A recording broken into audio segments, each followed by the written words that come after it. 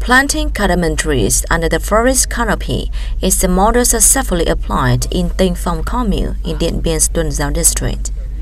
It was previously planted in a spontaneous manner, but over the last 15 years, the cardamom area in the commune has been constantly expanding. It has more than 80 hectares of cardamom, bringing in incomes of $10 to $60 million a year. We have encouraged local people to plant cardamom as well as unknown trees and medicinal plants under the forest canopy.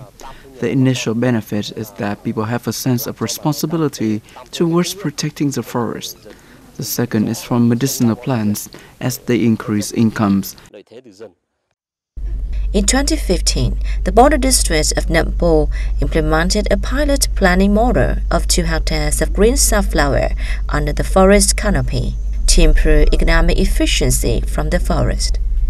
The green safflower growing area in the district has now increased to 30 hectares. This safflower is easy to grow and care for.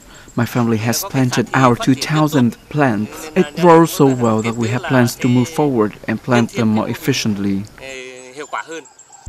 Along with the development of the model of growing medicinal plants under the forest canopy, Dien Bien province also focuses on afforestation and the sustainable development of the forestry economy. In the 2016 to 2020 period, it has planted more than 4,300 hectares of forest. In the Forest Development Plan for the 2021 to 2025 period, Dien Bien province aims to plant some 1,500 hectares of new forest each year, in which production forests will account for 2/3 of the area, with the remainder being protected forest. The province also promotes forest zoning and regeneration,